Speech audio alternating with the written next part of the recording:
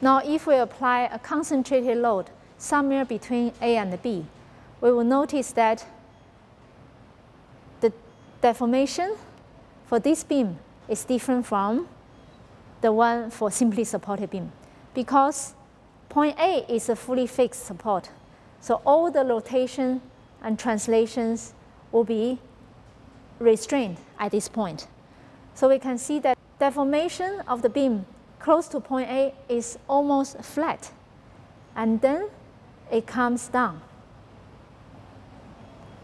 So we can see here, the curvature close to point A is kind of concave up, and then gradually develops into a concave down. So there is a controflexural point where the curvature changes sign. So here, roundabout here is the controflexural point. And also notice that after point B, the portion of the beam remains straight, again due to zero bending moment developed in that region.